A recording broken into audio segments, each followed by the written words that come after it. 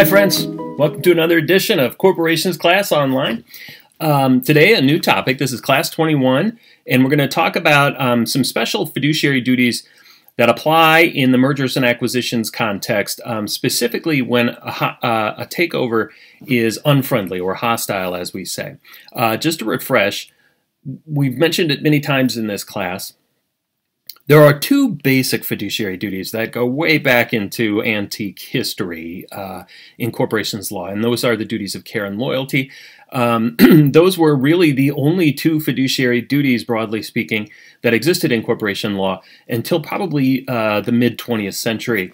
A few others have evolved.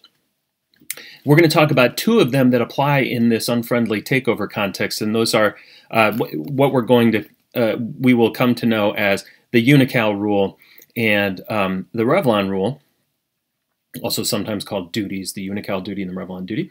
There's one other fiduciary duty that we'll talk about later in this semester, and that's known as the Donahue-Wilkes duty, and that is a special rule for closely held corporations, but we'll get to that later. Okay, well, so today's topic then is going to be to introduce the Unocal and Revlon duties. They're fairly complicated. The cases in which they come up are complicated, so we're going to take two full class periods to work through this. This is also going to be an opportunity for me to lay out some background, some context about these duties, because in part they evolved through the development.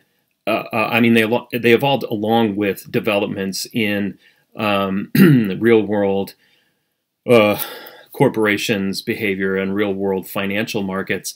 And in particular, there were changes in the way that mergers and acquisitions occurred, both the frequency of them, the size of them, and their nature. And so the law evolved along with them, or at least that was the court's goal. Courts attempted to keep up with changes in the real world by modifying the fiduciary rules that they applied. Okay, so some background things. What we're going to be talking about for this class period and the next one, again, are unfriendly takeovers. Basically what we mean when we say an unfriendly takeover is a tender offer. So we've talked about this before. A tender offer is like any other change in control transaction in the sense that if it goes through, if it's successful, control of the corporation will usually wind up in the hands of the tender offeror, the person or the corporation attempting to buy a controlling stake in some target firm. The big difference, though, is that the other controlled transactions that we talked about each involved proposals that would first be voted upon by at least one board of directors and at least one body of shareholders. And following those approvals, the transaction would occur. It would occur by operation of law. Because of the approval of the shareholders, it would simply be made to happen as a matter of law, and shares would change hands in exchange for consideration. Tender offer is different. There's no shareholder vote. There's no tender offer, no board votes at all. Instead, the tender offer, or the person, or almost always corporation that's attempting to buy the target company, simply goes to the shareholders directly and offers to buy their shares. Okay, so it's more complicated than I'm going to make it sound, mainly for the reasons that we set out in the very beginning of today's reading assignment, which is that tender offers are regulated by federal securities law, and those rules get kind of hairy. It's complicated, and those rules impose a lot of structure on how tender offers have to be conducted.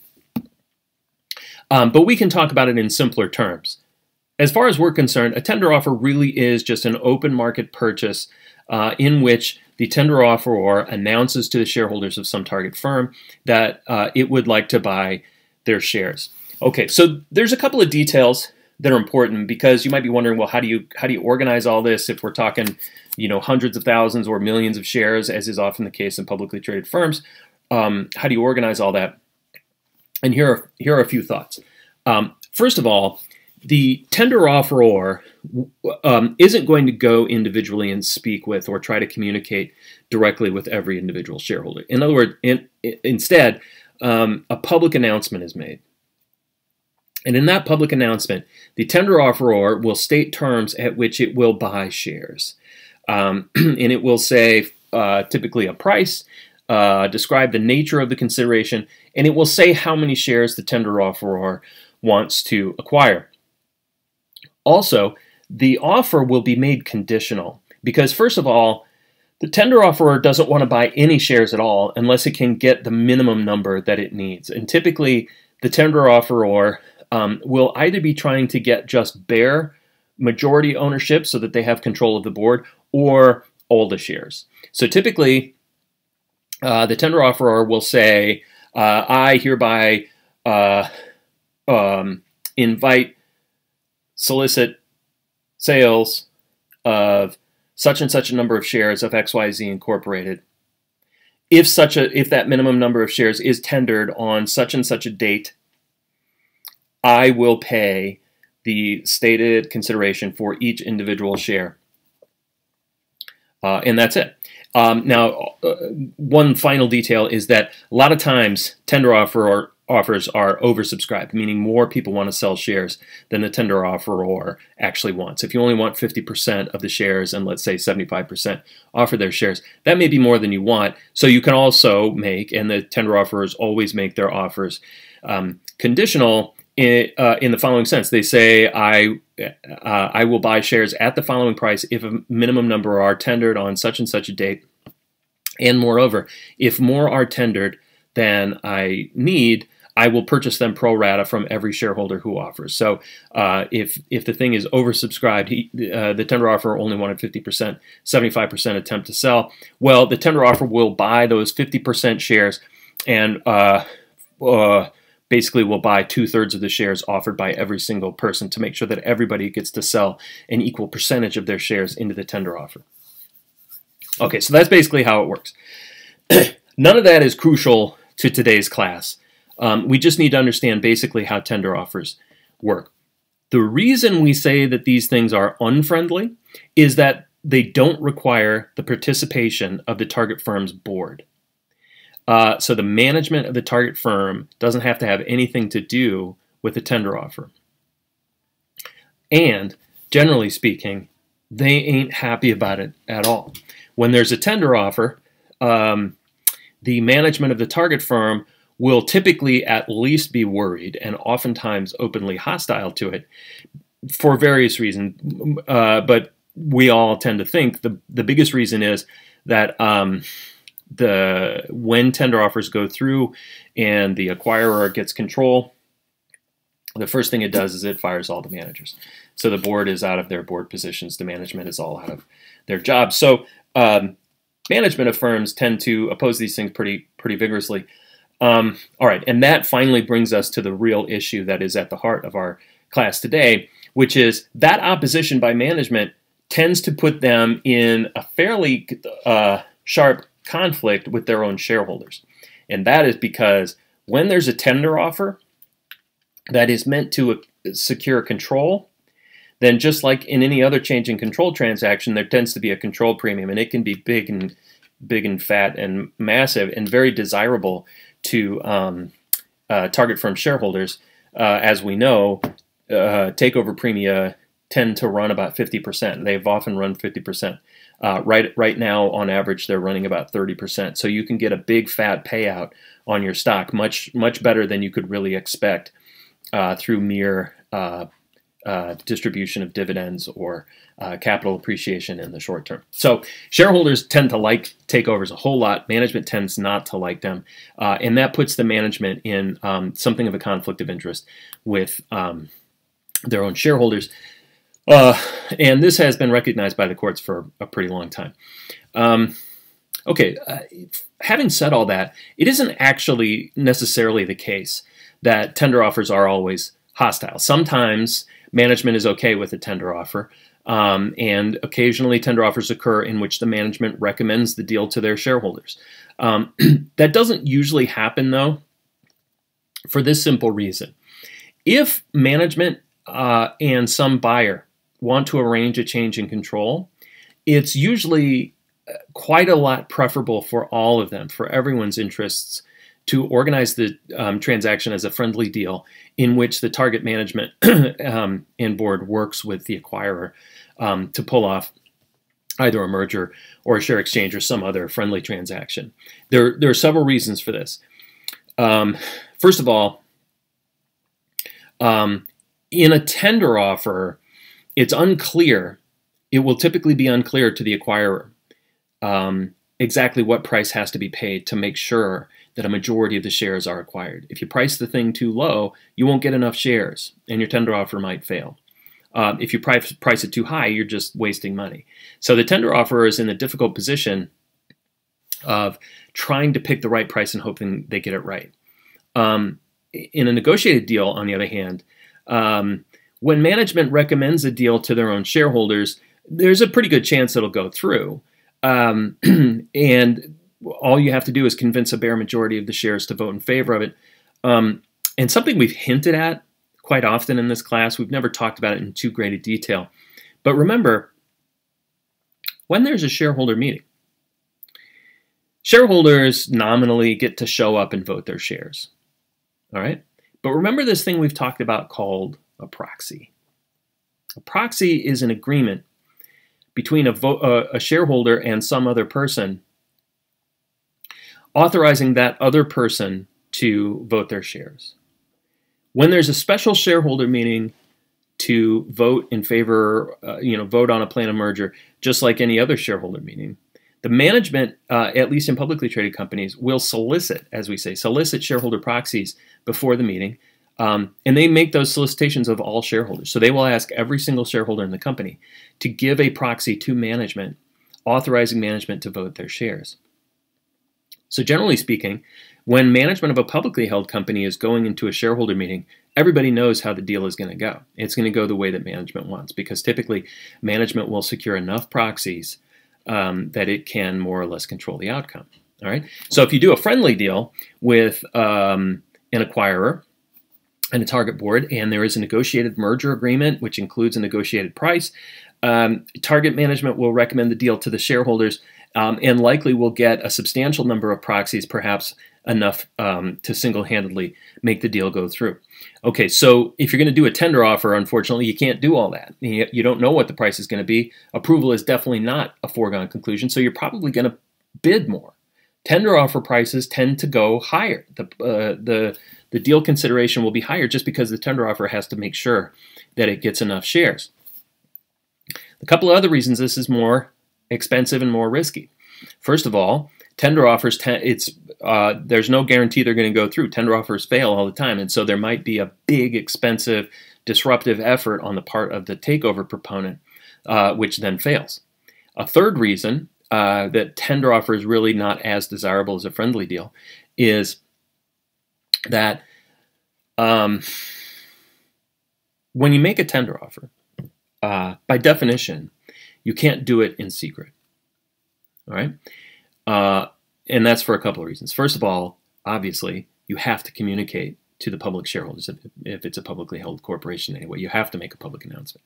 Moreover, those federal rules that I mentioned, the federal regulatory requirements that surround takeovers, the federal securities regulation oversight of tender offers imposes some waiting periods.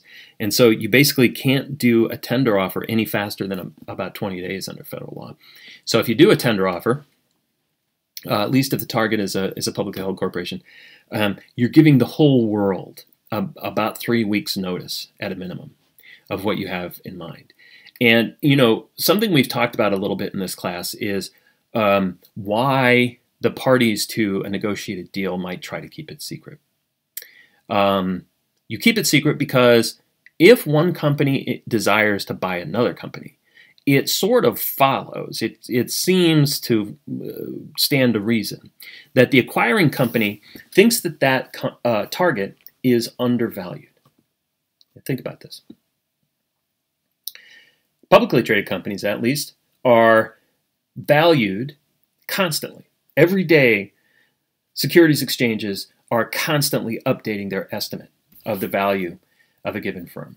The stock price of a company on any given day is the stock market's estimate of the value of that company on a share-by-share basis.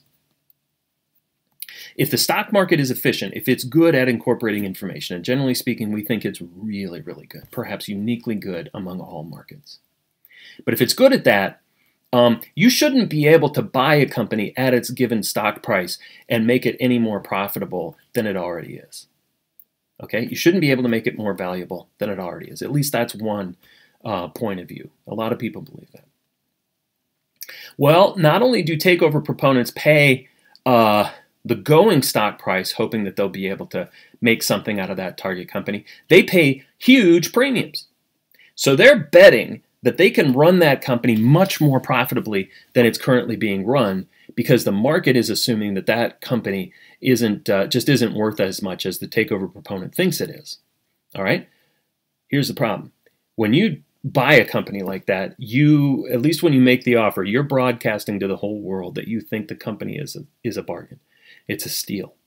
It's undervalued. Anybody who would buy it at the current price and get control of it could make a substantial profit by running it better. And so that's like a little red flag. It tells the whole rest of the world what you think about this company being a bargain. And sure enough, it does sometimes invite competing offers. So everybody really wants to avoid that.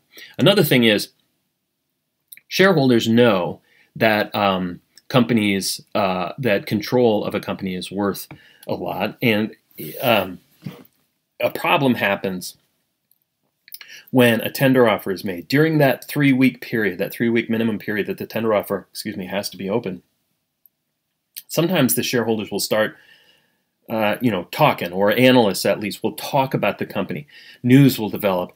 Suggestions sometimes are made that the company actually is worth more than even the tender offer thinks. And sometimes the price can jack up a little bit, and the tender offer winds up having to raise their price to get it. Sometimes a competing bid will come in. 2 different companies are bidding for the same target, and they're raising their prices against each other, and prices go haywire. We're going to see that in a couple of cases today. So publicity is not the tender offeror's friend. In other words, the acquiring company's friend is not publicity. So you can do a deal and keep it much quieter if you can negotiate it in a friendly manner than if you have to go to public markets. So that's the lay of the land. You have this process of tender offer, which tends to be hostile, tends to be done without the acquiescence of the target management for a variety of practical reasons. But it's the only way you can get a company if the target management won't work with you. If you do that hostile tender offer, though, you can expect target management to throw up roadblocks in your way. Okay, that finally brings us to where today's legal rules come in, and specifically, the courts, starting in about the 1960s, realized that there was a tension here. If target managements were throwing up roadblocks, well, that might be at odds with the interests of their own shareholders, and perhaps treating their behavior simply under the very deferential traditional fiduciary duties, and in particular the traditional business judgment rule, might not be appropriate, might not protect the shareholders well enough. And so we wind up with the rule that we get in the case we're going to talk about in a second called CHEF. Okay. Anyway, before we get to CHEF, though, there's one last background thing I want to talk about. And that is a concept that has come up before, but we need to talk about it a little bit more. And like I said, we're going to have a couple of digressions today on things that I find interesting, at least, and I hope you do too. This is an area of the law in which it's sort of uncommonly helpful to understand some background ideas and some background institutions. So the first one that we're going to talk about is the so-called market for corporate control. Okay, so this was an academic creation associated, a whole bunch of people wrote about it, but associated especially with this fellow, Henry Manne. It originates in the early 1960s. Manne wrote his famous article in 1965. And this was one of the characteristic contributions of the so-called law and economics movement. The idea of the market for corporate control is that ownership of control of a corporation is just like any other asset, and that means that it can be bought and sold in a market. And markets exist for valuing things. So if somebody thinks that something is worth more than its current owner, they might go and offer a higher price to that owner than the owner thinks it's currently worth. So assets move from people who own things to people who value them more highly. And the idea is, well, that must be a good thing, because if somebody values it more highly, that implies that they can put it to better use than its current owner. Again, with a lot of the ideas we talk about in this course, these things are pretty freighted with political weight. And let's just try to put that aside and remember, this is something, in fact, that the courts believe, whether you particularly believe it or not. I personally have my fairly serious doubts about this whole idea, but it was nonetheless influential with the courts.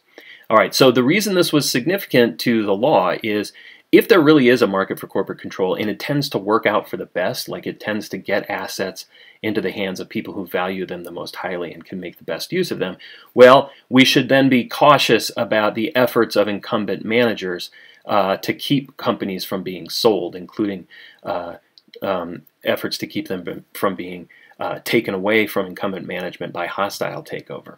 All right, let's just think about this for one more second. Why might it be that a takeover proponent would value control more highly than the incumbent management or the incumbent shareholders? And the answer is, well, it stands to reason that they think they can run the company more profitably. All right, and that's an argument for why takeovers are a good or healthy thing. If a person can run a company more efficiently, well, that's kind of better for everybody, at least on a very aggregate, abstract level. It's not so great oftentimes for the workers and other people, community constituents who are involved in a given corporation. Because oftentimes people lose jobs, or factories are closed down, businesses are moved out of state, whatever. But at least on an aggregate sort of social level, the argument is that on the whole, it's better if businesses are in the hands of people who can run them the best. All right, well, just as this sort of theoretical thinking about the market for corporate control was taking shape, a case arose in Delaware called Cheff versus Mathis. This is on page 751 in your book. Case reached the Delaware Supreme Court in 1964. This wasn't exactly a tender offer. Like, there was this case never actually got to the point at which the takeover proponent actually made a public announcement seeking shares, but it was like a tender offer, and it definitely seemed to be a case in which events were leading towards what would have been a tender offer. Interesting thing about this case, there's sort of a background social history here. Now, nowadays, we just sort of take mergers and acquisitions and hostile takeovers as relatively common things. We're all familiar with them. They happen all the time. And while they're politically controversial in various ways, they don't seem especially out of the ordinary. Things were actually quite different at one time in America, and in particular prior to about the middle 20th century, hostile takeovers were simply not very common. And that's for a few reasons. But the bigger picture idea here is hostile takeovers were not common because they were socially disapproved of, and in particular, they were socially disapproved of within the corporate community, the corporate and financial community. Something to understand is that if you were going to take over somebody's company, you needed a lot of money to do it. And generally speaking, nobody had that kind of money. Individuals didn't have great big gobs of money laying around that they were willing to risk by putting it all into one big acquisition. Same with corporations. They weren't going to just use their own cash to go out and buy a corporation away from its owners. So if you were going to do it, you had to get the money from somewhere, and generally speaking, people went to investment banks.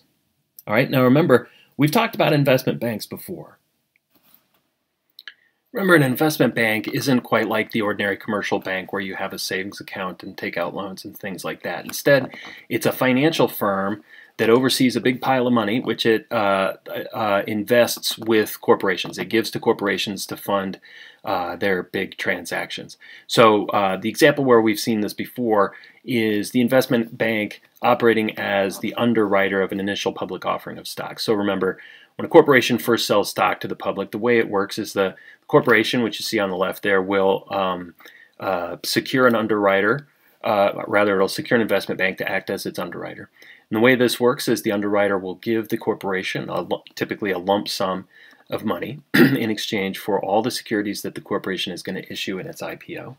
The underwriter then goes out and markets those securities to investors who pay the underwriter cash, and the underwriter makes its income by earning a little bit of spread, earning a little bit in terms in the difference between the price that it sells the securities to the public at and the securities at which, or rather the price at which it paid the corporation for the securities. So here's the thing. Traditionally, investment bankers and the managers of larger corporations, and this is true today as well, they're from the same walks of life by and large. They're a smallish community. They know each other. They come from similar backgrounds, and they have similar attitudes towards how things should be done. That really was quite a lot more true in the mid-20th century. The relevance of all of this is that there was a norm against interfering with another fella's business. It wasn't gentlemanly. It was not the sort of thing that was done. You didn't take over some other man's corporation without his permission. And that was not only the view of the people who were running the corporations, it was also the view of the bankers who were in charge of lending the money. So the thing is, if you were an upstart, an usurper, you weren't part of the in crowd, and you wanted to go and take somebody's company away from them, that would have been hard to do because the people who had big piles of money that could help you do it, they just wouldn't do business with you. And so it couldn't be done. All right. So that's kind of the background to this case, Cheff versus Mathis. You have this fellow Marymount, and Marymount was definitely that sort of outsider, the usurper, who wasn't really part of the in crowd, but he was in the business of trying to interfere with other people's businesses, and that's what he tried to do in this case. So the facts are more complicated than we really need to delve into, but in short version is Marymount was interested in at least acquiring shares of this company, Holland Furnace, a publicly traded company. And indeed, he did personally buy some shares. Initially, he did it secretly. Again, there's a reason for that. It's better to get your foothold in the company as quietly as you possibly can before you tip anybody off and the price starts going up. The insiders at Holland Furnace, once they discovered this, weren't happy about it. They were worried about this guy. They had fears about his intentions. We edited out some of the facts. It's interesting to know that this case arose sort of against the backdrop of the Korean War and the return of GIs to America. And Holland Furnace was in the business of selling furnaces to people. And the thought was that the returning GIs were going to buy a lot of houses and put lots of furnaces in and upgrade their houses and all that. So business should have been good. Thing is, Holland Furnace had been on somewhat hard times, perhaps as a result of the war. And importantly, Holland had this approach to doing its business, which involved owning or maintaining an in-house sales force. So it had its own fleet of in-house salespeople who I guess would go to door, or at least would do the direct outreach to potential buyers for the company's products. Well, it came to light. Insiders learned that Marymount was buying up some stock. They noticed that because there were unusual activity in the stock on the stock exchange. And so they made inquiries. They discovered that Marymount was behind it. For what it's worth, he was doing that.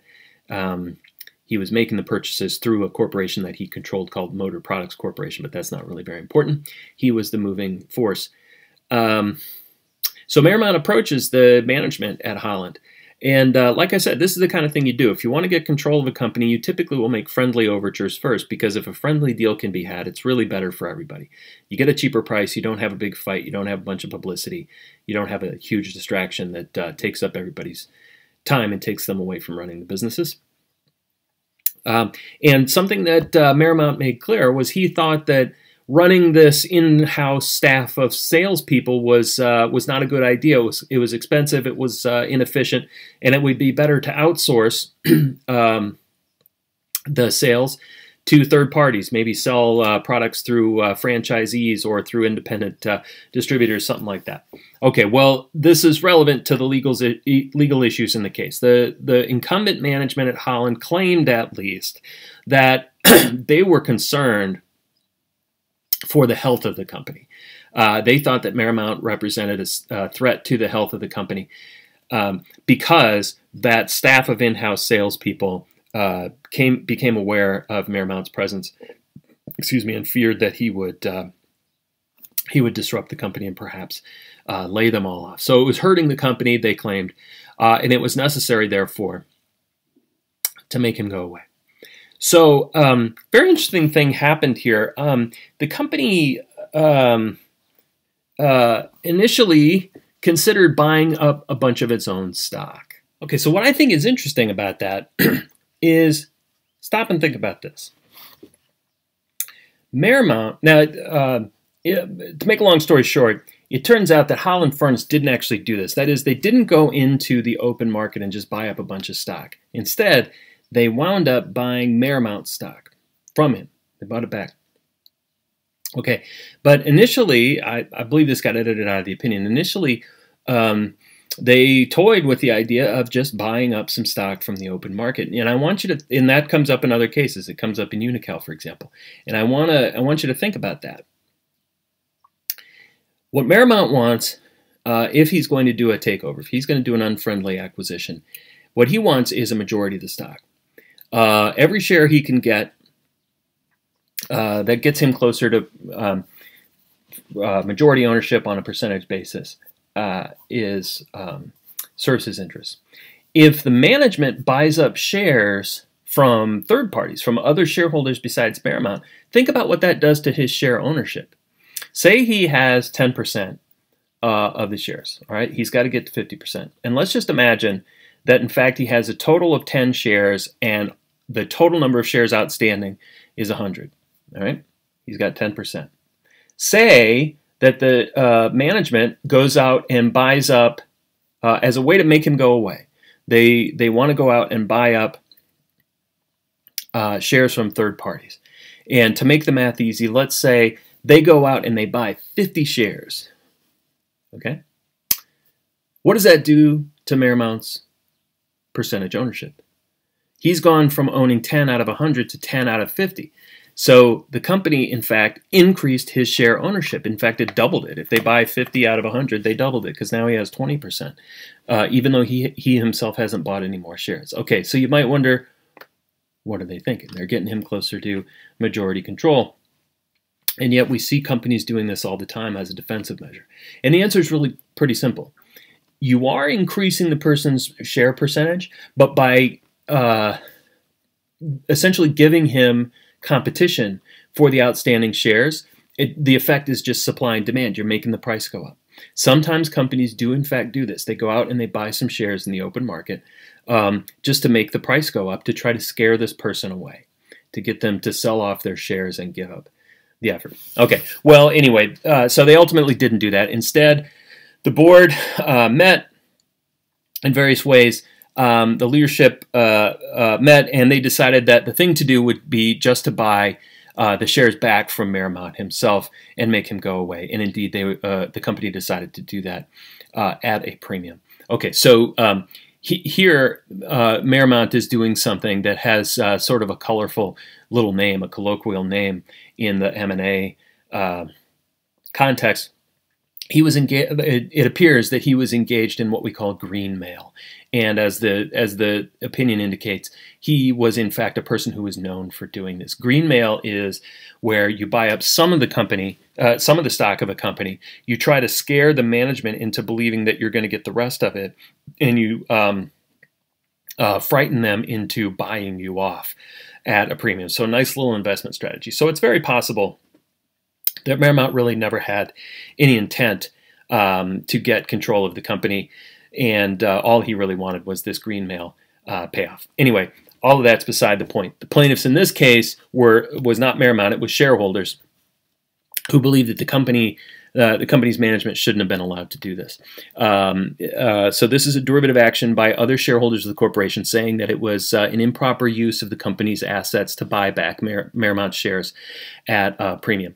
Okay, so the first thing the court says on page 752 is that, first of all, the company is broadly authorized by statute to do these things. The companies can buy back their own shares. That's plain, and that's true in all jurisdictions. Second, the court points to case law saying you can buy back shares selectively. That is, you don't have to buy back shares from all the shareholders or make the opportunity available to all shareholders to sell their shares. You can, in fact, purchase shares selectively. The question then, though, is that the plaintiffs say this wasn't just an ordinary corporate action. This wasn't in the ordinary course of this company's business. This was, in fact, a self-interested effort of directors of the Holland Furnace Company to keep themselves in office, and that should violate their fiduciary duties. And here the court does, in fact, have some sympathy for the plaintiffs. So first of all, on the bottom of page 752, the court points out that indeed there is something like a conflict of interest. There is a tension in the interest between directors and their shareholders when there is a threat of takeover. Okay, and here's something important to understand. The court draws a distinction between, as we might say, inside directors and outside directors. And for our purposes now, for this hostile takeover context, the distinction is very simple. An inside director is a director who also has a job in the corporation. Okay, so any person who's an officer, a CEO, the general counsel, or whatever, who also holds a seat on the board is an inside director. Everybody else is an outside director. The reason this matters is that the court thinks, the Delaware Supreme Court thinks, that inside directors have a much more acute conflict of interest than outside directors do. And you might say, why? I mean, obviously inside directors have a serious conflict of interest if they might lose their jobs. They're going to lose their income. So they have a direct pecuniary conflict of interest with respect to their own shareholders. The shareholders want takeovers. People who lose their jobs don't. But you might think, well, wait a minute, don't directors get compensation for their jobs? The answer is yes, they do. Typically, directors do in fact receive compensation. The thing is, it pales in comparison to the compensation that a corporate officer usually gets, and nobody really does board service as their sole income. So compensation will tend to be small by comparison to the person's ordinary income. Typically, an outside director will have a job as an officer in some other business or as an academic or occasionally in government service. And they, they're compensated, but it's a small component of their overall compensation. It's also board service is also a small component of their overall daily, life commitments. You tend to be called for 4 or 6 board meetings a year or whatever that may last a day. All right, so an inside director has a much more serious conflict of interest. Indeed, if you look at the top of page 753, the Delaware Supreme Court makes mention of 2 of the directors in this case, who were Mr. Cheff and Mr. Trendkamp. So Cheff is the CEO of the corporation, so he's plainly an inside director, and Trendkamp is its general counsel. So they both have as their major income employment in this company. And the court says, we would judge their conduct in making Marymount go away. Their conduct in using corporate funds to pay off Marymount to go away. Their conduct is actually judged under a special standard. Not the new Cheff rule that's announced in this case, but the intrinsic fairness test. They have a conflict of interest, and therefore, if they are challenged separately as defendants, they would be called upon to defend themselves under the intrinsic fairness test, meaning they have the burden of proving that their conduct was fair to the corporation. Okay, but the real purpose of this case, though, is to introduce a new rule that governs the conduct of outside directors. So when outside directors take action that is defensive, and if they're sued for it, under CHEF, they would have to defend themselves under the new rule announced in CHEF. Now, a couple of qualifications here. First of all, CHEF was the law in Delaware for a long time, but it came to be modified later in the Unocal case. So CHEF is part of the Unocal rule. So once we've talked about Unocal, we're going to start calling this thing the Unocal rule. Okay, but before it was modified in Unocal, CHEF set out this rule, and we'll talk about that in a second. So that's the first qualification. Second thing is, remember I said that this rule applies where the outside directors have taken what we might call defensive measures. So that poses a little question. What is a defensive measure? In other words, what is it that triggers application of the CHEF rule? And the short answer is, it's really anything that an outside director does with the purpose of entrenching themselves. Anything they do that could discourage an unfriendly takeover. And that turns out to be a very broad category of conduct. So all kinds of things that a company might do, even when there's no pending takeover, could be subject to what will be called eventually the Unocal rule. Okay, so this thing applies. In knowing when this thing applies, the question is not, was there a pending takeover effort? It's, was the action taken with the purpose of defending against unwelcome takeover? All right, well, anyway, we'll see that a little bit later once we get in more deeply into the cases. But the rule the court states is straightforward, and it appears on page 753. So let's just write this out on a little chart. Okay, so CHEF is actually only the first of a couple of special fiduciary obligations in hostile takeover that we'll work through. But let's get it on our chart. So the CHEF rule says that if the plaintiff shows action that is quote-unquote defensive, the burden of proof then shifts to any independent director defendant to show, quote, good faith and reasonable investigation that led to, quote, reasonable grounds to believe a danger existed to corporate policy and effectiveness. As applied to this case, the court didn't seem too troubled, at least as far as the independent directors were concerned. The court thought that the efforts that they took to investigate the presence of Mr. Marymount and the threat that he posed were good faith and reasonable. Namely, the directors tried to figure out who it was that was buying up this stock. They met with him. They tried to understand his ideas. They investigated a little bit about who he was. So the investigation that they undertook was good faith and appropriate. And they demonstrated that there were reasonable grounds to believe a danger existed to corporate policy and effectiveness. Specifically, Marymount was threatening this traditional policy under which the company had maintained an in-house sales force, and even the mere presence of him in the wings was upsetting staff. Okay, so that's CHEF. Now, importantly, CHEF gets changed in Unocal, and then we'll see a special rule applies in some circumstances under the Revlon Doctrine. So we're only about halfway there. But before we move on, let's talk about a couple of think about this questions that appear on page 754. Okay, question A. What precisely is it the defendant's burden to show in a case in which the plaintiff contends entrenchment was the motive for resisting a takeover? Okay, so we kind of laid that out. The defendant has to show that they undertook a reasonable and good faith investigation that led them to reasonable grounds to believe a danger to corporate policy and effectiveness. If you take a look at page 753, it does specifically say, this is from the third full paragraph, the middle of that short paragraph. It says, it is important to remember that the directors satisfy their burden by showing good faith and reasonable investigation. Okay, so it isn't so much that they have to prove that the threat was real. They don't have to show that Marymount was in fact a danger to the company. They really only have to show that they undertook a good faith and reasonable investigation. So they didn't just approach this lackadaisically or make assumptions or whatever. It's also useful to remember, the next question is, does it make a difference whether he or she is an inside director? We already answered that, and the answer is yes. Okay, question B. What precisely must the plaintiff show in order to win a case based on a claim that defendants sought to entrench themselves? And here it would be defeating the defendant's demonstration that their investigation was appropriate, and that's really it. So long as their investigation was good faith and reasonable, they will win. Okay. So here I'd like to pause for a digression on something that I find completely fascinating. And I hope you do too. I hope this is useful. Anyway, like I said, there's a lot in the background of cases like these, cases like Cheff, that help explain the law that aren't necessarily obvious on the surface of the cases.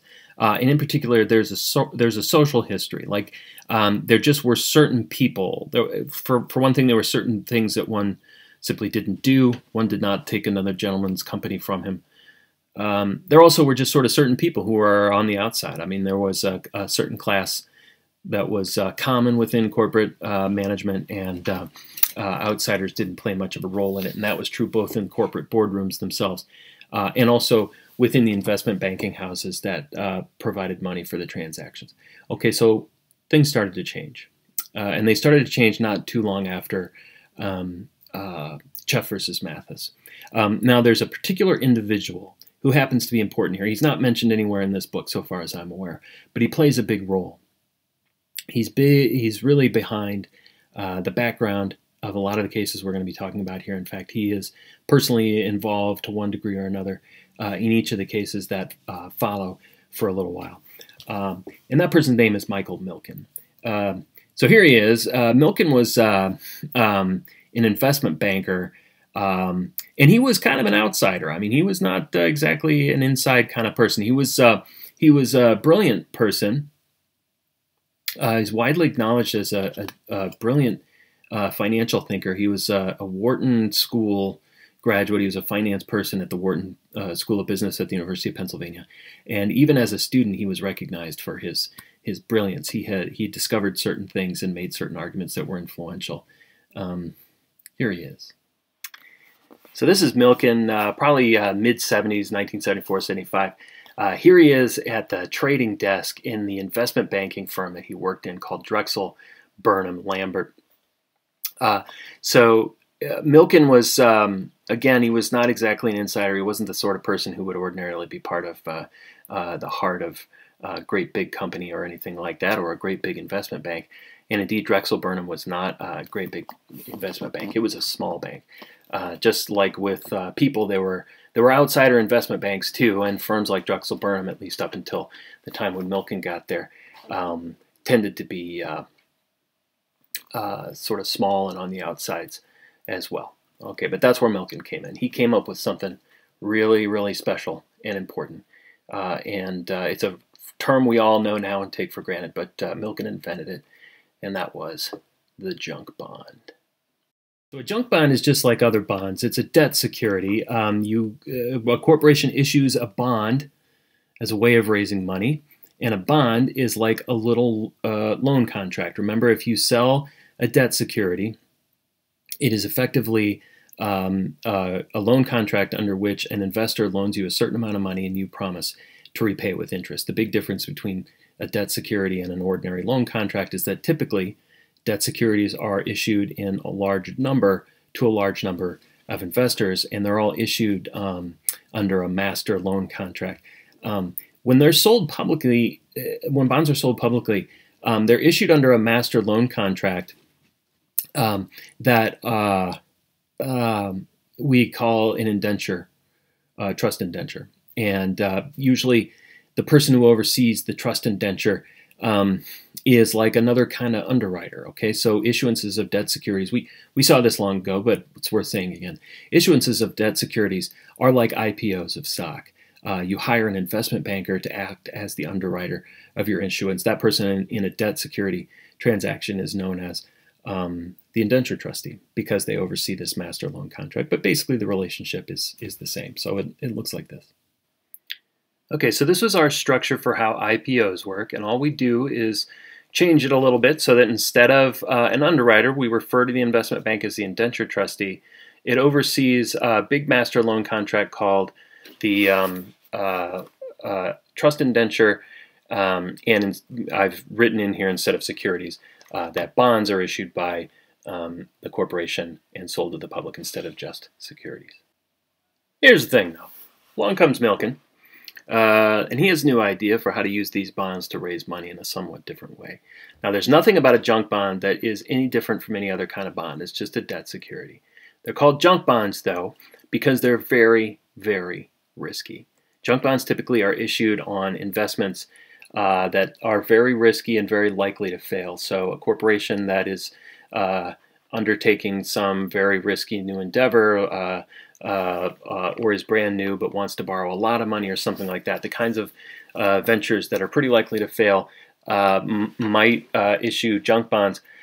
In order to get people to invest in something so risky, you got to give them something back, though, something in exchange for all that risk. And so junk bonds tend to pay very, very high interest. So pretty good rate of interest, depending on federal interest rates and what you can get from a bank, will run like 4 or 5% at a given time on corporate bonds. Junk bonds tend to pay like 17%, 18%. So they pay extremely high interest, but they also entail a huge amount of risk. So the odds are you're going to lose your money if you buy junk bonds, but you might make a whole lot on the interest. All right, so if Milken sold junk bonds with Drexel Burnham as indenture trustee, it would look a little bit like this. So the structure is really the same, hardly differs from other bond issuances, and at least in its superficial design, it's all the same. Milken had a special role, so I sort of drew him into the box here. He was a very hands-on guy. He ran these transactions, and since he's kind of important, let's talk about what exactly he did. So the thing Milken did to make the junk bond market come into existence, and he really did single-handedly make this happen, and made it into a huge financial juggernaut, was that he preached the gospel of diversification. So, the way I describe junk bonds, you really might wonder who would ever invest in this. You make a big rate of interest, but you're likely to lose all your money because most of these deals become insolvent. Milken said, look, that may be true, but diversify. If you're really diversified in a portfolio of highly risky investments, most of which will fail, but some of which pay off handsomely, you actually make more money in the end than you would with an undiversified portfolio or a portfolio of safe investments. And so Milken went out and marketed these crazy junk bonds to this world of investors who all believed in this gospel. Now, these weren't just average Joes. These were mostly big institutions and very wealthy people. It just so happens you will have heard of the so-called savings and loan crisis of the 1980s. Well, this was part of it.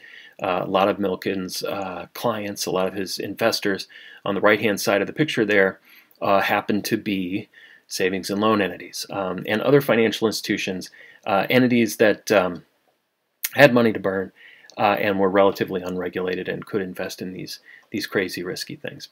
Well, so it was very important to Milken to keep this market of potential buyers alive and keep it very liquid and keep it big, because with all those investors at his command and willing to invest in new issuances that he put together, he could amass big piles of money really fast, like bigger than anybody had ever done before, faster than anybody had ever done before. And he was willing to put it in the hands of people who couldn't have gotten it before. All right, so the kind of person that Milken invested in would be people like Marymount, right? Marymount from Chef, outsiders who aren't really often invited to the party, and who didn't really matter that much because they couldn't usually put together a big enough pile to actually a pile of money to cause trouble. But all that changed with Milken. Now suddenly, outsider investors, people willing to believe in this market for corporate control, people willing to believe that society benefits when companies are taken by force away from managers who are inefficient or lazy or incompetent or whatever. Those people suddenly could walk in and promise to the members of the board and management of a company that if they didn't engage in a friendly merger negotiation, Michael Milken would raise them $1 billion over the weekend and would take their company away from them. Okay, well, there's more to the story than that, and we'll get to more of the story, but Milken was behind a lot of these cases. So in particular, Milken financed this fella, T. Boone Pickens, who was behind the Unocal case. He also financed the guy who was the protagonist or antagonist, depending on how you look at it, in the Revlon case, Mr. Ron Perlman. So both these cases were definitely driven by Milken and the gobs of money that he could raise in this new junk bond market that he largely created by sheer force of will. All right, well, as kind of a postscript, it turns out that Milken wasn't just doing this entirely on the up and up. That is, he was doing something to keep that big pool of investors there on the right-hand side of the chart interested in buying his investments. Specifically, he was giving them stock tips. So Milken represented lots and lots of big corporate clients. He had lots of extremely valuable secrets that they had given him. And when he was trying to hawk some new bunch of crazy junk bonds, he would entice people to invest in them by giving them valuable insider trading tips. It was a I scratch your back, you scratch mine kind of deal. And here he is on the courthouse steps not long before he went to prison. He wound up paying the largest criminal fine in the history of the federal securities laws. And he served a pretty long prison sentence. Here he is after he got out of prison. True story. Okay, so that brings us to the case of Unocal Corp versus Mesa Petroleum. This is on page 758 in your book. Again, this is a case that, even though he's not mentioned in it, Milken was behind it. So this is the first of a few cases we're going to see in which really redonkulously huge companies become the targets for takeover by almost laughably small ones. In this particular case, we got Unocal, which is still the name we hear of, notwithstanding all the mergers and acquisitions in petroleum and the resulting few firms left standing. But Unocal, we all remember as a big company, and indeed it was a multinational, publicly traded behemoth. The company trying to take it over here was not. It was a small entity called Mesa. Mesa Petroleum actually was a small family of little companies, but we're just going to refer to it as Mesa. So here's how the deal looked. Okay, now importantly, this is described as a two-tier tender offer, and that becomes important to the legal issues later on. So the target firm was Unocal, which is a great big publicly traded firm, and it has a group of public shareholders, no controlling shareholder in this firm. Along comes Mesa Petroleum, which is a much smaller company, and it desires to buy Unocal. All right, so that brings us to another real colorful character in the story, T. Boone Pickens. Now, Pickens had already had quite a career before this case as a financial brinksman, bit of a financial corporate pirate. In fact, he was kind of like Marymount in that he was a bit of a green mailer. Anyway, he just so happens to be in charge of Mesa, and he is a Milken protege. So Mesa Petroleum, owned and operated by T. Boone Pickens, is financed in this endeavor by Michael Milken and Drexel Burnham Lambert. All right, so Mesa had, as often happens in these takeover deals, Mesa had acquired some stock in this company before it proceeded to tender offer, and in particular, it had acquired about 13% of the company by the time this litigation erupted. So Mesa then launches the first tier of its two-tier tender offer, and crucially, the first tier is for cash. So Mesa approaches the public shareholders out there in the world and says, I'll buy your stock up to a certain number so that I acquire 37% of the remaining outstanding shares at $54 in cash. Now, 37 is not an arbitrary number, by the way. Mesa already has a little over 13%. If it acquires another 37%, then it's got a majority of the company. Okay, so the result, if this were to go forward, is that Mesa would have a little more than 50% of Unocal. The public shareholders would then have a little bit less than 50%. That's where the second tier comes in, which is a plan of merger in which Unocal will be merged into Mesa. Crucially, however, the public shareholders wouldn't just be exchanging their shares for cash, as had been the case in the first part of the tender offer. Instead, Mesa would issue junk bonds with the help of Michael Milken. Okay, so that's what makes this a two-tier tender offer, and that's what made it of acute concern to the management and perhaps to the shareholders as well of Unocal. Okay, so what happens next is that when all these facts become aware to the management of Unocal, as one might guess, they're They're not well. They don't welcome this. This is a Milken financed notorious green mailer coming knocking on their door, making big threats, and they want to make him go away. And so interestingly, they do the thing that I mentioned in the last case, in Chef. They do one of these so-called self-tenders. That is, they go out into the open market and they buy a bunch of stock using corporate funds. They buy up a bunch of stock from existing shareholders, but they don't make that available to Pickens. And again, you might wonder, well, why are they doing this? Because they're raising his percentage, and the answer is supply and demand. They're trying to make the company cost a little bit more. So in a way, this is a pretty crude tender offer defense. As we'll see, especially in the Revlon case, takeover defenses can get a whole lot more sophisticated, a whole lot more complicated than this. But even crude ones can kind of work. All right, so Milken sues. Milken asserts that, I'm sorry, not Milken, Pickens. Pickens sues. So, minor question there is, you might wonder, where does Pickens get off suing? I mean, it seems like he's asserting fiduciary duties. After all, you challenge these takeover defenses under the fiduciary duties of the outside directors. You allege that it's a violation of the business judgment rule as interpreted and modified in Chef. But remember, Mesa had, in fact, bought some stock already. Mesa was, in fact, already a Unocal stockholder. So Mesa appears here as the plaintiff, as a shareholder derivative plaintiff, asserting fiduciary duties against the management of Unocal. And that's how it often goes. Typically, the tender offer proponent will have some stock, and they can challenge takeover defenses as shareholder derivative plaintiffs. So Pickens says, yeah, this violates the duty. And up until this time, that duty would have been the duty known in Chef. The Delaware Supreme Court here, though, decides to actually modify this duty a little bit, and it's worth asking why. For one thing, towards the end of the opinion on page 762. Top full paragraph in that page, the court starts talking about how the world has changed since Chef. World has gotten more complicated. The court lists a series of these lingo terms from the world of M&A. Court says, more recently, as the sophistication of both raiders and targets has developed, a host of other defensive measures to counter ever such mounting threats has evolved. These include defensive charter amendments and other devices bearing some rather exotic but apt names: Crown Jewel, White Knight, Pac-Man, Golden Parachute, etc. All right, so the court's saying, look, this whole world of takeovers, it's getting a lot more active, a lot more threatening to existing corporations.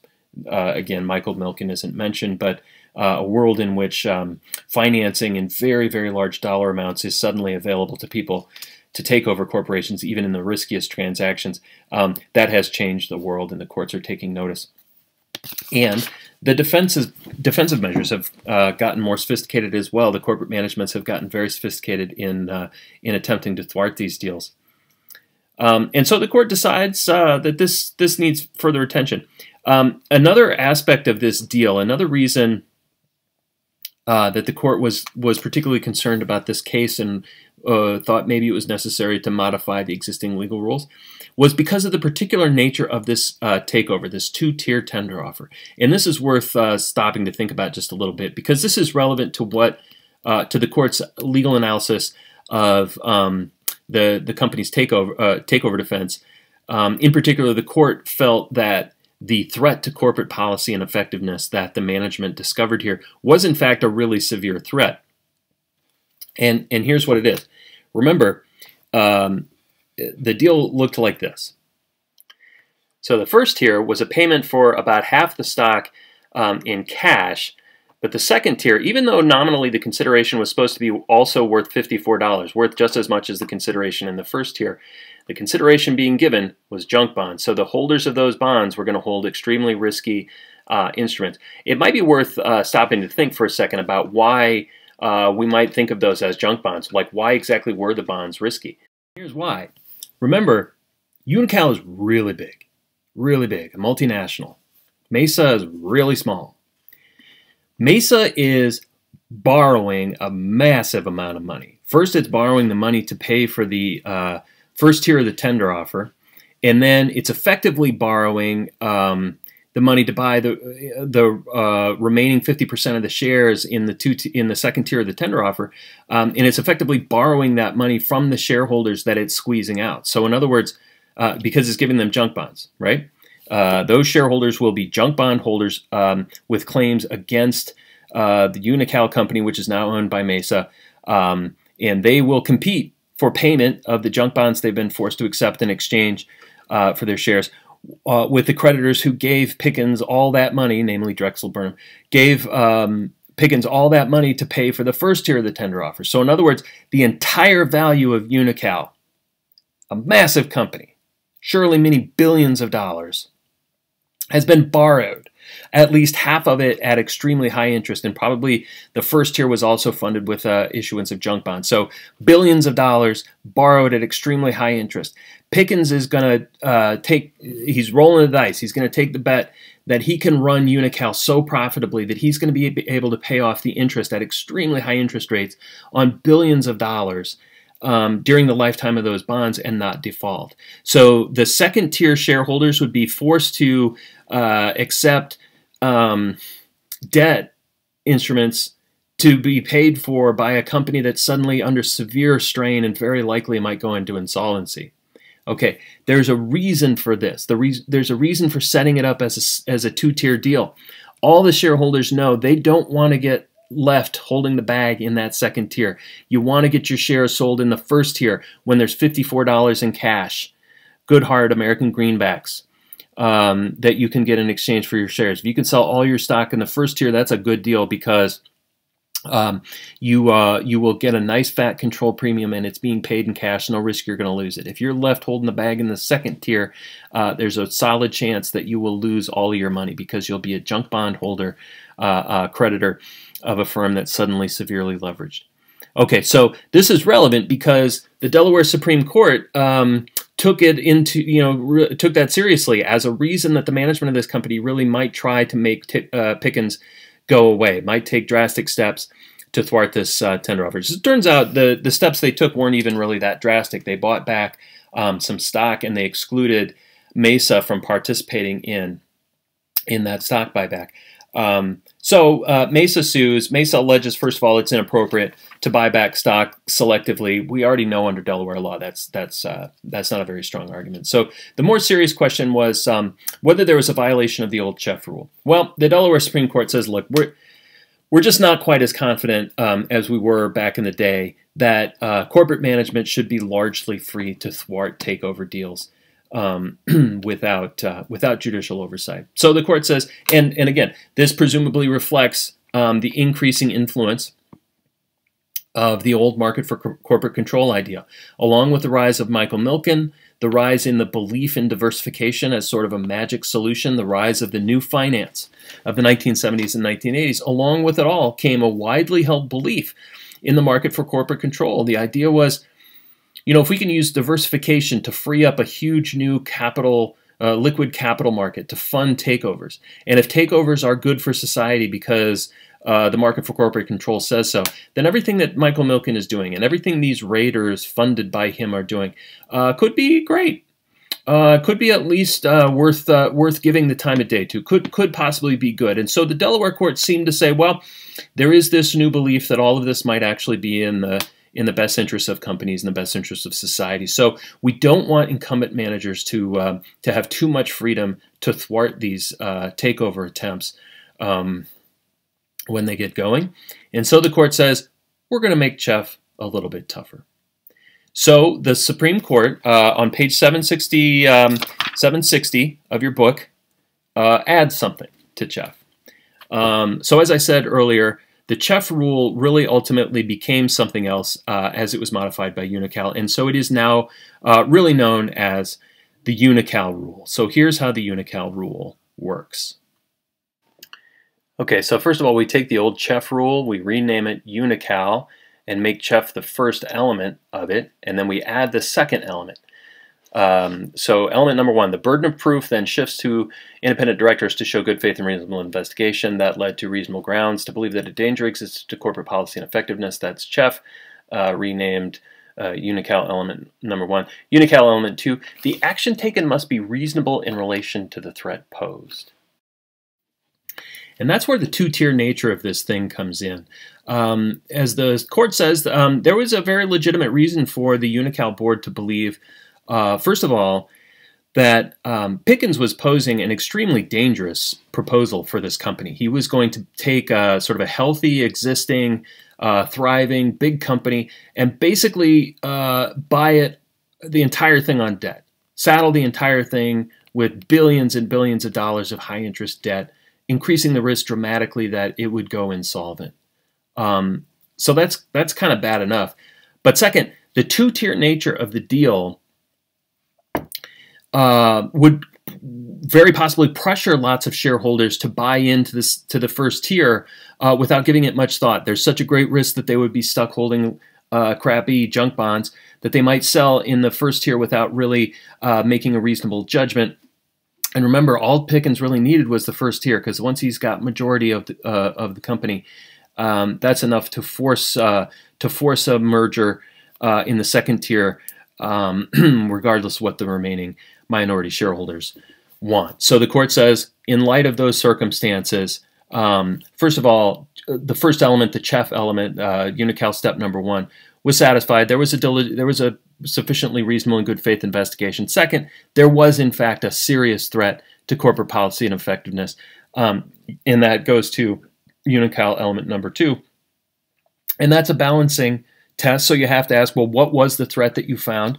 And given the threat that you found, was the step that you took reasonable in relation to it? If this, you have to ask, well, was the defensive measure really, really drastic, or was it just not very drastic? And whatever you decide about that, you ask, well, given how drastic it was it reasonable in light of the threat posed? Since the threat posed to the company was really very serious here, the courts presumably would have been willing to tolerate a relatively drastic defensive measure. And as it happens, the measure taken in this case wasn't that serious.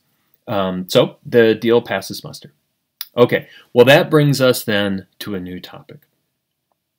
Unical and CHEF are relatively straightforward. Whenever a company takes a step that could be perceived as a defensive measure, it is subject to Unical analysis. It could be challenged by a shareholder derivative plaintiff in a Unical case. And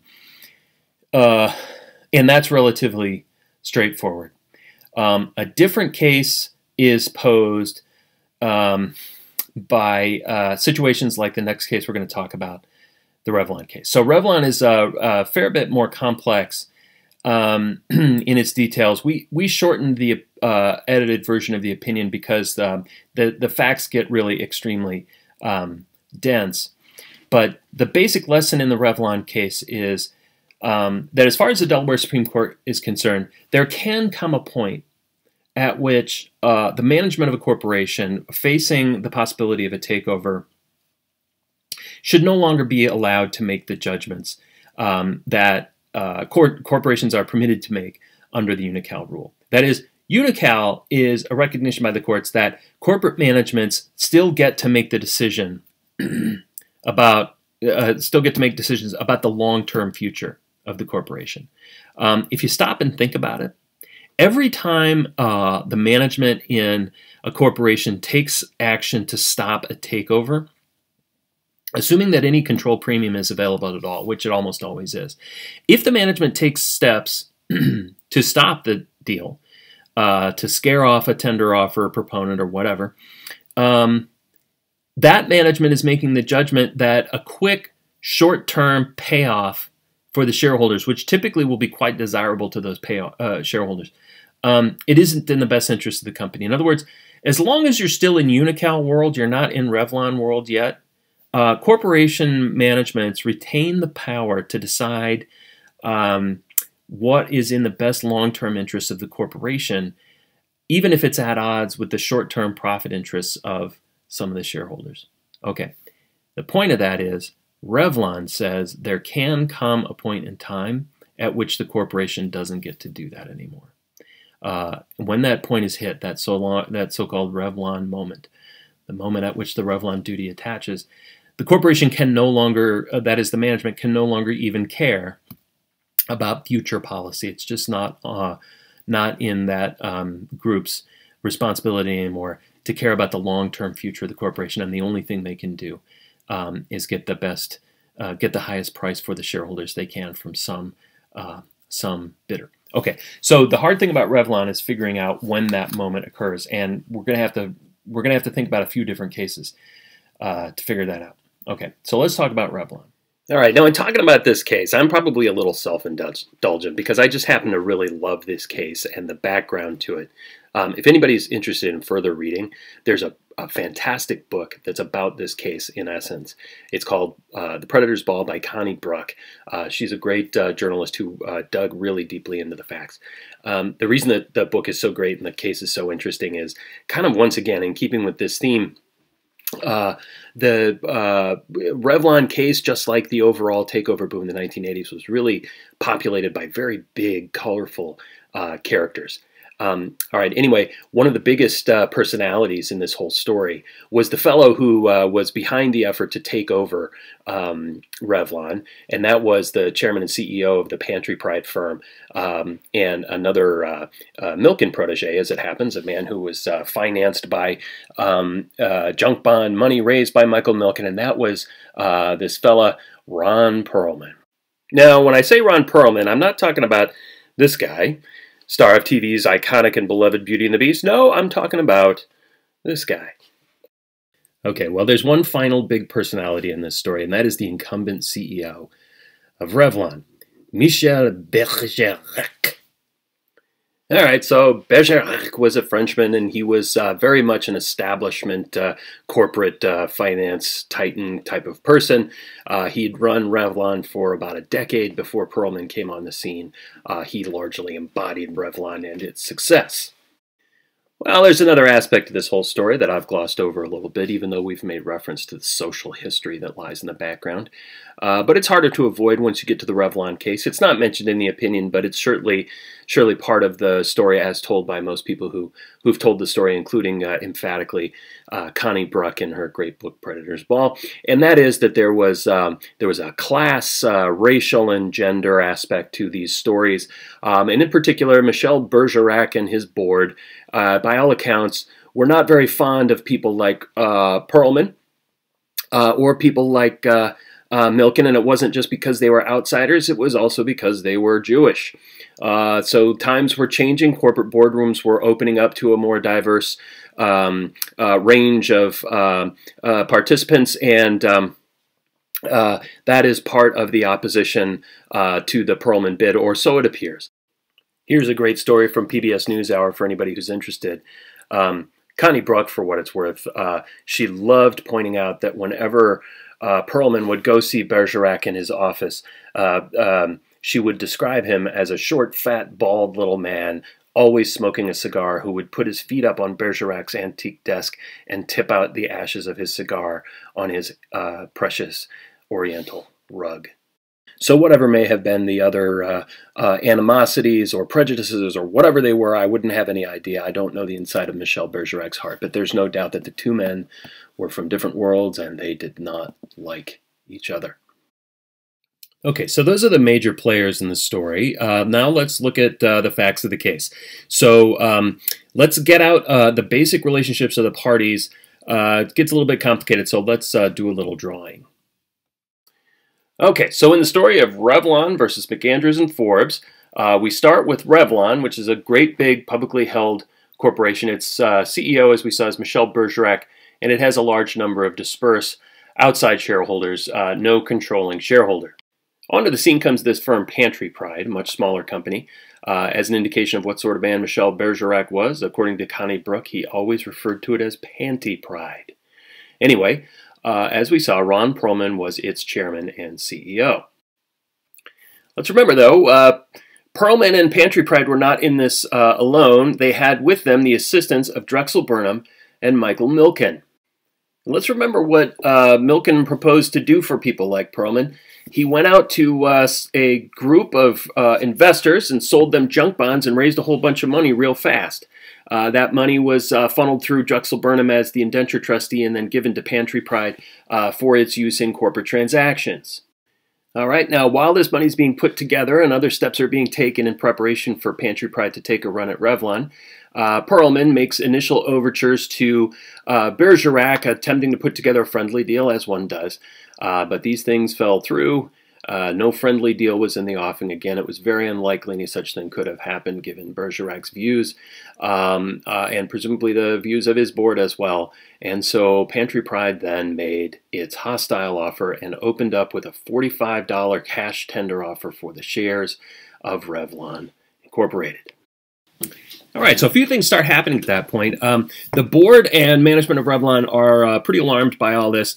They want to make it stop, and so they adopt defensive measures. And they are advised by very fancy outside counsel and outside investment bankers. We'll get to that in a second. And they put together a couple of initial defensive measures. This stuff gets a little bit complicated, so we're going to dig into it in more detail. First of all, they do a defensive measure that in and of itself isn't that complex. On the top of page 764, you'll notice that the board, on the advice of their investment banker, decided to do what they call a self-tender. Okay, so we've seen this a few times already. This happened in Unocal. It was initially discussed in the Chef case. A self-tender is just when the company goes out and buys up some of its own stock. In this case, Revlon decided to buy up kind of a big chunk of it. They ultimately wound up buying 10 million out of 30 million outstanding shares. So again, this is a little Brinksman-like. I mean, this is single-handedly increasing Perelman's percentage ownership, reducing the number of shares he still has to get in order to take over the company. But again, the idea is just to make the price go up. Okay, so all of that said, though, this particular self-tender was more complicated than that because Revlon didn't just buy up its own stock with cash. Instead, it bought up 10 million shares by issuing, as they're described in the case, notes. Okay, so in other words, debt securities. These are like bonds, the things we usually call bonds, whatever. They're just debt securities. But Revlon itself issued bonds to 10 million out of 30 million shareholders to buy up their shares. Okay, so this is a little bit more complicated than just buying up your own stock because, again, this is an effort to make the company more difficult to buy. And let's stop and think about what exactly Revlon accomplished by doing this.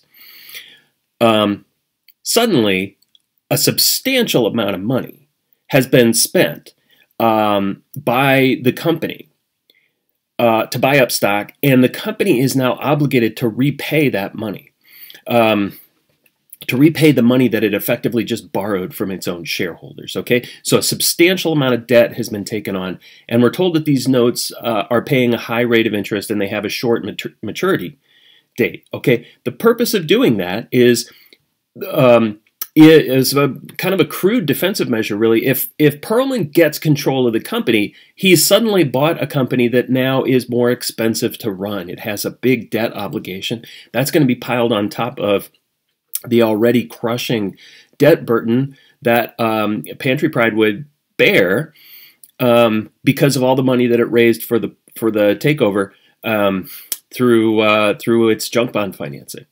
Okay. This first defensive measure that the board undertook is kind of important to the case in other respects too, because as the court points out there on the top of page 764, the notes were issued with covenants. In other words, contractual promises to the debt holders saying that the company would not take on additional debt, and it wouldn't take certain other actions without the approval of its outside directors. Okay, so there's a promise to the bondholders. We're going to protect your interests. We're going to try to make sure that we remain solvent and we can repay your bonds by restricting ourselves from taking on debt or doing other things. Okay, this is important because later on there's an indication that the board members were taking certain actions here, not so much because they thought it was in the interest of the company, but because they wanted to protect those bondholders. And the real reason they wanted to protect the bondholders is not because they liked them or they preferred them over the other shareholders. but because they were afraid, the directors were afraid that if they didn't protect the bondholders and didn't preserve the trading value of the bonds, those bondholders would sue them. Okay, and as the court points out, that is an inappropriate motivation for a director. A corporate fiduciary can't make a decision to protect themselves from getting sued when that decision is at odds with the interests of the corporation. Okay, well, anyway, there was another thing the board did in its initial moves, and that requires us to give just slightly more thought to what's going on here. The corporation did what is described as a poison pill. So this is one of those many terms from the sort of modern M&A slang that first arose in the 1970s and 1980s. We set out a bunch of definitions in the book on page 755 and 56.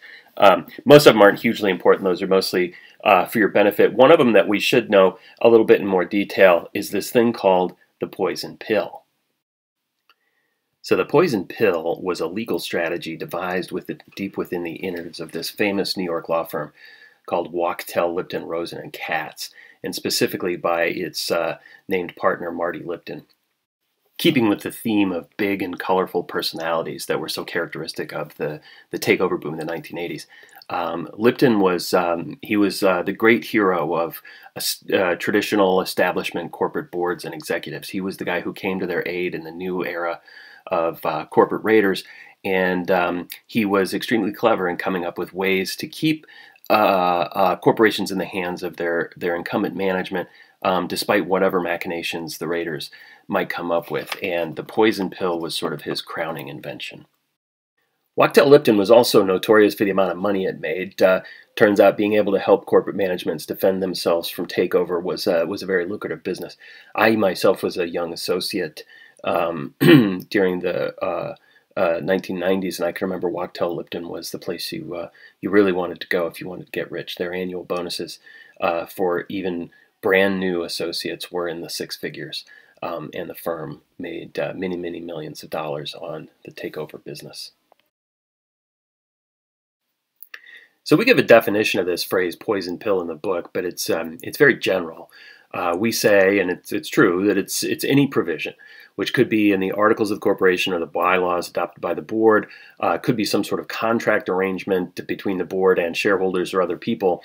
But the practical effect, the thing that's always true in a poison pill, is that it will be triggered by a takeover attempt. So when one person or who may be specified in the poison pill or any person acquires a certain specified number of shares, that will trigger some effect, and the effect will always be to make the company either much more expensive to buy or somehow much less valuable to the takeover proponent. Okay, so let's talk about the specific poison pill in the Revlon case. So here's how it worked. The thing was called the Note Purchase Rights Plan. This is described on page 764 in the first full paragraph. The thing appears to have been adopted as a board resolution, and it provided that for every share of common stock, the company would issue this right, which is just a piece of paper. It was like a little contract. And every person who received that, which would be every shareholder, you got one of these for every share you owned, you would get the right to exchange that share for a note, a different note, right? A different set of debt securities than the ones that the company had issued in its self-tender. These notes, again, would pay a very high % of interest and have a very short maturity. So again, it would saddle the company with a huge amount of debt. And remember, this was for all the shareholders. Like all the remaining shares would be converted into expensive debt securities, essentially junk bonds, that Revlon would have to pay. If this thing were triggered and Perlman wound up getting the company with this thing in place, he would have borrowed several $1 billion in junk bonds and have to pay that back. And then suddenly he would have to add to it several billion more in high interest junk bonds that he would have to pay to the former shareholders of Revlon. Okay, so this thing is a poison pill, though, because it's triggered. Like, it's not automatic. It's only triggered if somebody gets a certain percentage of the company, and specifically They provided that the trigger would be that if any person acquired 20% of the company, then the note purchase rights plan would kick into effect.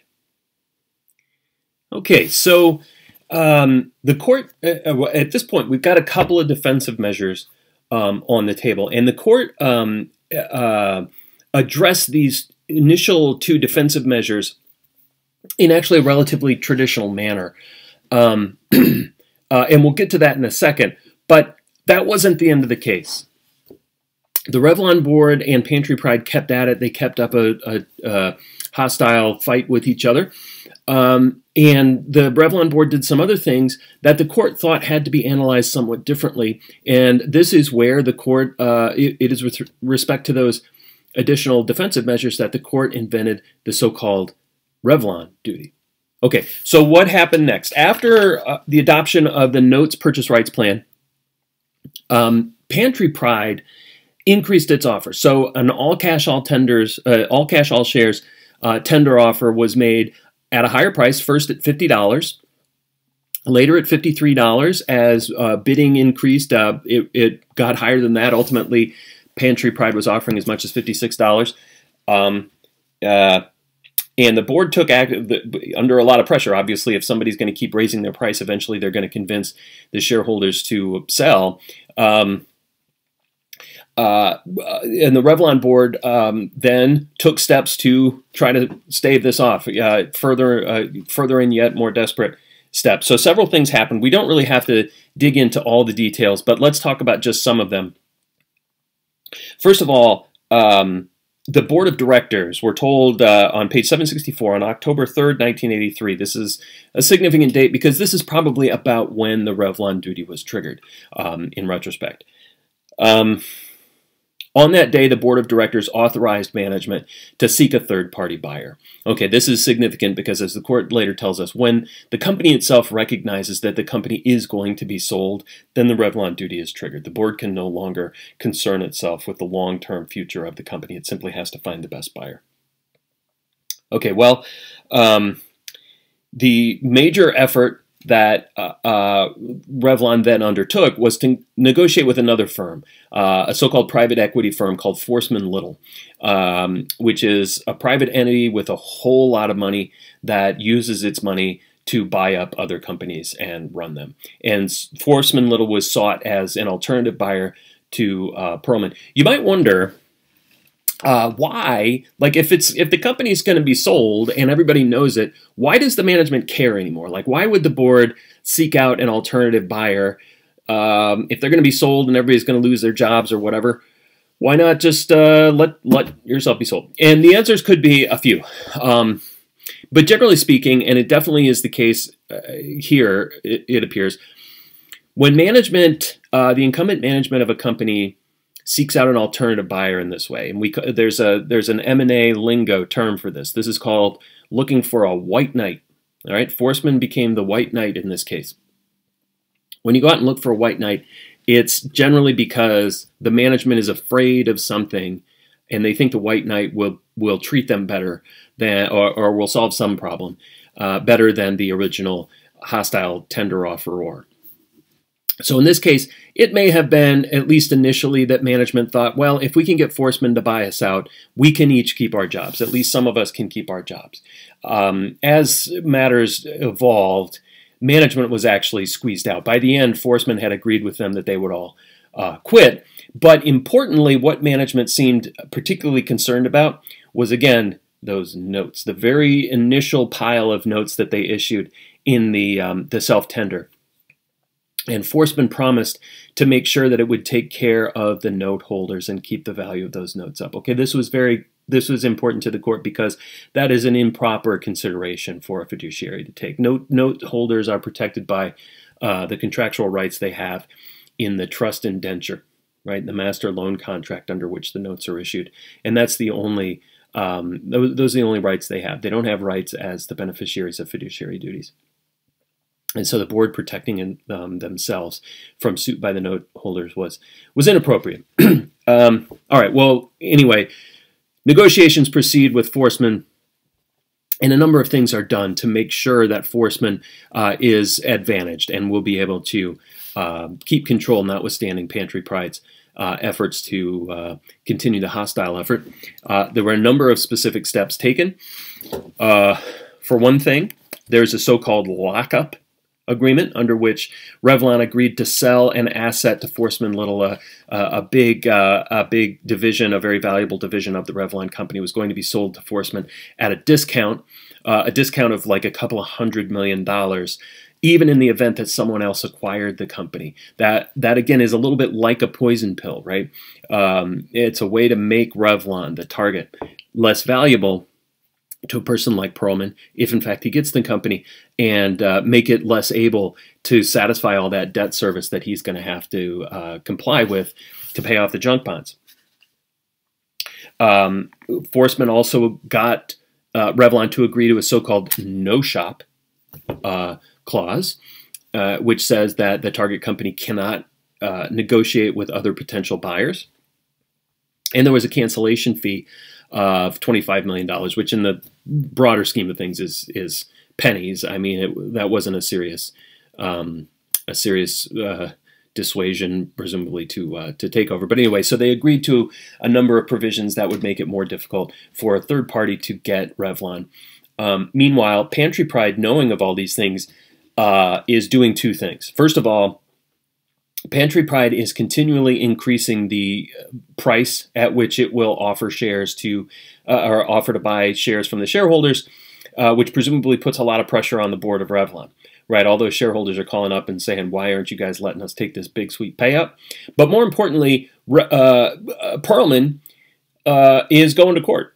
Now remember, when a person does a hostile takeover, they usually will have bought some of the company's shares before the actual tender offer is made. And they therefore can sue as shareholder derivative plaintiffs, and Perlman does that here. So Perlman is in court alleging that these defensive measures are in violation of the director's fiduciary duties and seeking to enjoin them. And indeed, the Court of Chancery enjoins some of them, and the Supreme Court affirms.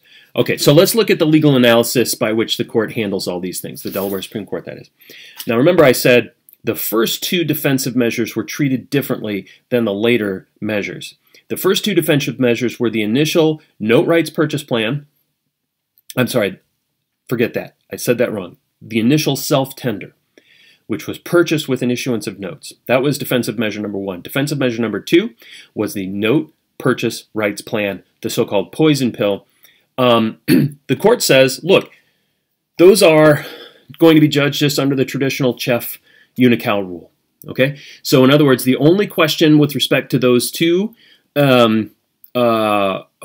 defensive measures are our familiar Chef considerations, which let's just refresh ourselves what they were.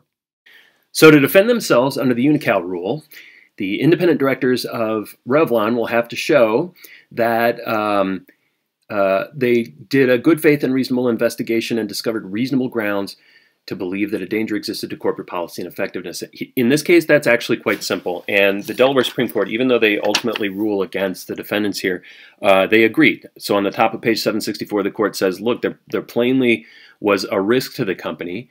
The initial tender offer price was grossly inadequate. It was $45. It later was increased by more than 20%. Moreover, Perlman proposed taking over a massive company with junk bond financing. The odds were that he would break up the company to be able to pay for it. And even in the best case scenario, he would be under immense pressure to meet all that debt service with whatever revenues Revlon was able to generate. So the risks of Revlon were very, very serious. And there's no question that the board did a good faith and reasonable investigation to determine them. Okay, but then the second question under Unocal is whether the action taken was reasonable in relation to the threat posed. And that's harder here because, after all, this board did some really drastic things. They bought 10 million shares with high interest notes. That's pretty radical. And then they adopted a poison pill that would make the company unbuyable, in essence. They adopted a legal defense that would make it so that no one would have bought this company if that poison pill note purchase rights plan were in place. And so that's quite drastic. But the court said it was actually appropriate in this case. All right. So the first two the first two defensive measures, the court held were in fact consistent with the fiduciary duties of the outside directors under the Unocal rule. And bear in mind, we said all along in the Chef case and in Unocal itself, we said if inside directors take part in defensive actions, their conduct can be judged under the regular old duty of loyalty, and they will be subject to the intrinsic fairness test. But that's easy to avoid. Companies simply appoint committees of independent directors to handle these things.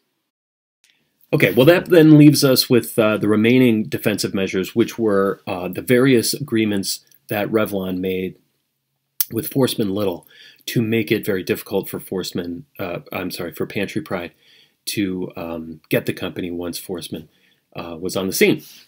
And here the Supreme Court, the Delaware Supreme Court says this is no longer Unocal territory. Some things changed by the time Forstmann Little was on the scene, and the court believes that a new duty is required.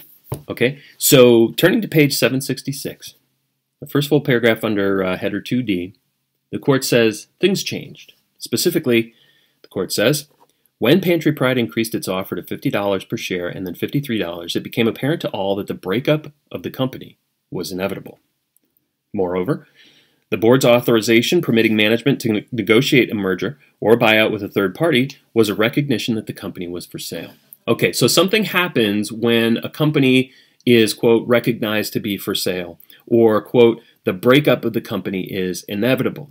Okay, as we're going to see, it's a little bit harder to know when that point occurs than it might seem from a case like Revlon, and we got to read a couple more cases to understand it better. But what's not unclear is what happens once that moment occurs. Okay, the duties of the outside directors change, and here's what the court says: the duty of the board had then changed from the preservation of Revlon as a corporate entity to the maximization of the company's value at a sale for the stockholders' benefit. This significantly altered the board's responsibilities under the Unocal standards. It no longer faced threats to corporate policy and effectiveness or to the stockholders' interests. Okay, that's pretty significant. The court is saying, look, you just once the Revlon moment occurs, you just don't get to even care about the future of the company anymore. It's not your problem. Your only goal is to get the best money. And the court continues, the whole question of defensive measures at that point become moot. The directors' roles change from defenders of the corporate bastion to auctioneers, charged with getting the best price for the stockholders at a sale of the company. Okay, so with that in mind, basically nothing the company did at that point was consistent with its duties, because it adopted a number of quite drastic defensive measures to make sure that Forstmann Little would get this company and Pantry Pride would not. And that was all very inappropriate. It really was just icing on the cake that the directors, according to the court, were really mainly concerned with their own risks of being sued by the note holders. Even if that weren't true, they would have violated their duties. Okay, just to clarify, adopting significant defensive measures that shut down a bidding war, that shut down the market test for sale of a company, will violate the Revlon duty no matter what. It was just icing on the cake that the directors were also protecting their own selves from legal liability.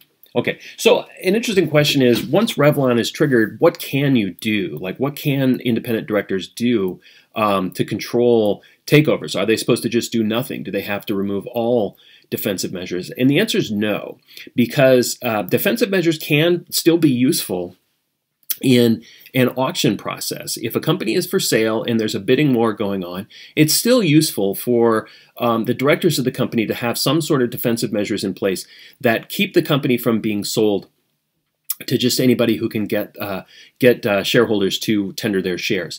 But it's pretty clear that those defensive measures have to be waivable by the board. So the board has to be able to allow a purchase to go forward once it finds a desirable bidder. Otherwise, they will be scaring off desirable competition for the value of the company's stock. Okay, so that's Revlon, a complicated case, an important little rule.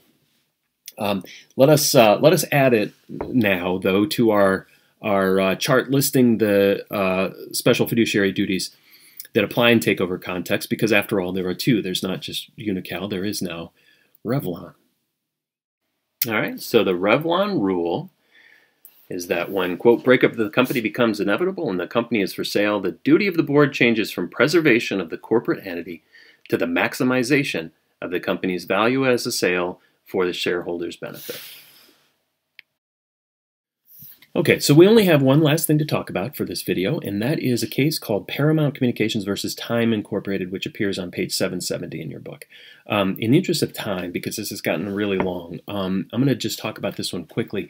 There's really only one important thing we need to learn from this case, which is that it tells us something important about how to know when the Revlon duty applies. Okay, so here's what happened. Initially, two venerable old media companies were engaged in a friendly merger negotiation. They were going to merge.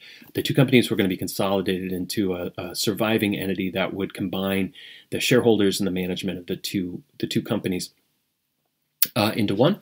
And the two companies were Time Incorporated, publisher of magazines and books and so on, and Warner Music.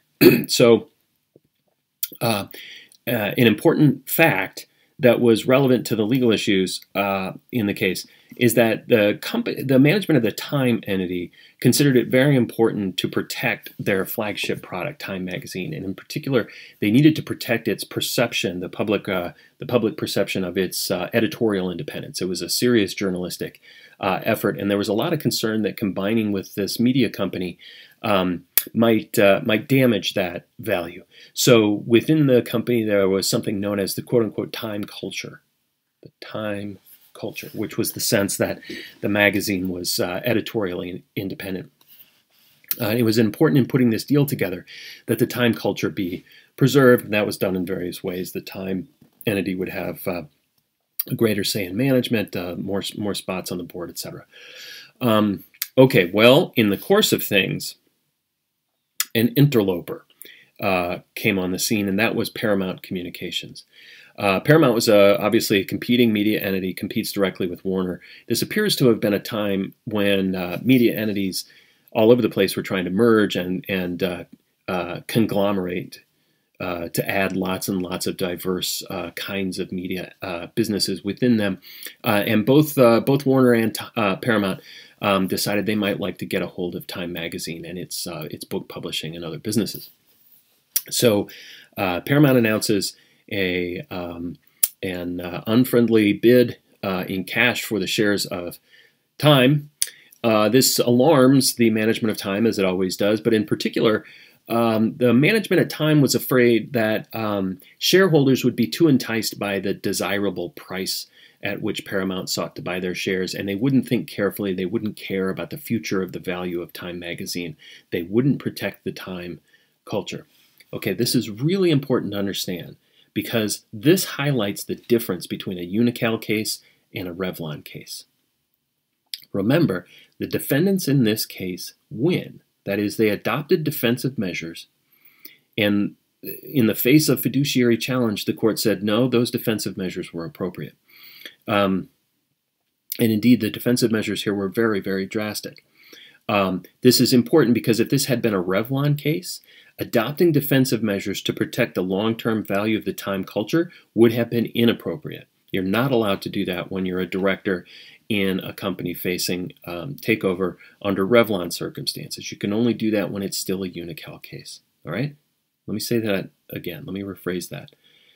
If it's still a Unocal case, if you're still in Unocal world, you can, in fact, scare off, prevent a takeover effort, even if the price at which the takeover proponent is willing to buy the shares is very desirable, very high. You can scare it off if, in your view, as a corporate director, you think it is not in the best interest of the company as a long-term matter. Okay. The negotiators for the initial deal between Time and Warner, even before Paramount was on the scene, they adopted some defensive measures. These were limited. They got commitment letters from a number of banks that saying that they wouldn't finance alternative bidders. They got a small breakup fee. They did a few other things. What's important, and the court says, all of that is consistent with Unocal. Those were deal protection measures or defensive measures that were meant to keep third parties from buying the company. What's important about that is that this is our first indication, our first clear authority for the following rule. Unocal applies to any defensive measure, whether there's a pending takeover or not. Okay? When the Time and Warner negotiators agreed to these deal terms, there was no pending takeover effort. Paramount was not on the scene. Nobody else was trying to get the company. This was just a deal protection measure put in place just in case there might be some attempt by a third party. Okay, and the court says, well, that's Unocal. Unocal applies because those are defensive measures. The court does say, though, that those measures were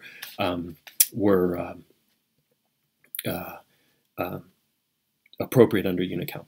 Okay, well, once Paramount is on the scene, though, the company decides to take substantially more radical defensive measures. And specifically, they do a great big defensive measure, which is that Time agrees simply to buy Warner. Time is going to do a merger in which it will cash out the Warner shareholders entirely, and Warner will be a subsidiary of Time. You might say, why is that a defensive measure? If it's a defensive measure for the simple reason that once Time has acquired Warner, it would be a much more expensive target to buy, and there's no chance that Paramount could have acquired it. Okay, so the big question in the case, though, is why isn't that a Revlon case? Like, why hasn't Time agreed that the company is for sale? A breakup is inevitable. The court says it's not. All right, and let's stop and think about this. The reason is really very simple, and it is this. Nothing had happened during Time's consideration of this purchase of Warner or any of the changes in its planning that acknowledged the board's, represented the board's acknowledgement that Time was for sale. Time was still going to be, after this transaction with Warner, in which Warner would become a Time subsidiary, wholly owned. Time's board would still be in charge. Time was not relinquishing its own control, and most importantly, Time would continue with the same ownership structure that it had before. All right, this is important because this distinguishes this case from the next one, which we're going to talk about in the next video. Time before the deal, before its deal with Warner, was a publicly traded company with a dispersed body of independent shareholders. There was no controlling shareholder. After its deal with Warner, that would still be true. It would still be a publicly traded company. And so Time had not acknowledged that its breakup was inevitable, had not put itself up for sale, and nobody else could say at that point that it obviously was going to be broken up. Okay, so that's Time and Warner. And that's it for today. That was a long one. Sorry it went on so long, but I hope that was good. I tried to keep it a little bit lively, and I hope you learned a lot. See you next time.